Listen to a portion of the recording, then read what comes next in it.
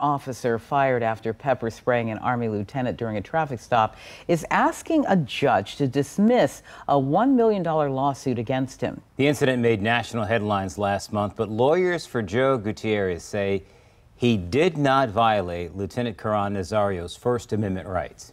News 3 reporter Kofo Lasaki explains why.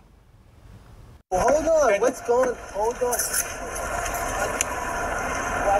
The former Windsor police officer seen pepper spraying an Army lieutenant during a December traffic stop is asking a judge to dismiss the civil lawsuit against him. Get out of the car now!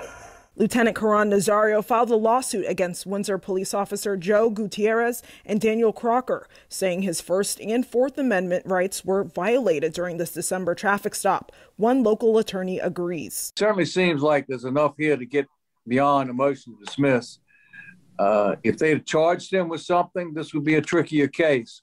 The motion filed Friday alleges Nazario fails to support his allegation that Gutierrez's conduct discouraged or affected Nazario from engaging in an activity protected by the First Amendment. In response, Nazario's lawyers point to a 2006 case where Fourth Circuit Court of Appeals ruled a retaliatory action and the nature of speech that threatens, coerces, or intimidates establishes a violation of an individual's First Amendment rights. He acknowledged it was his right. What was his right? It was his right to protest, his right to push this thing further, to carry it forward, to make a grievance, to continue his protest.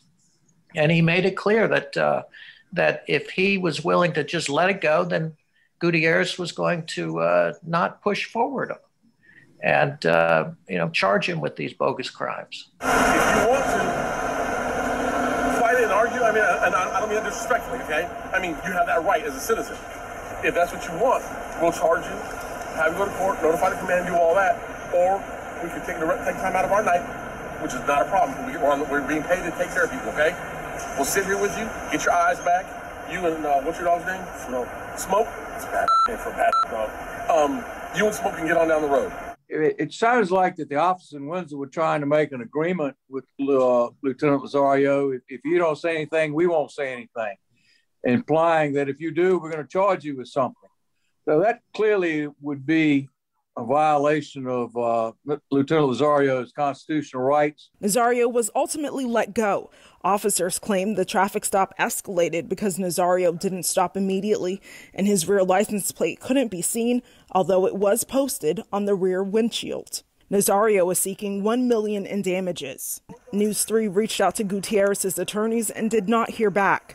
A judge will decide whether there is merit to throw out the case. If not, it will go on to a jury. Kofo Lasaki, News 3.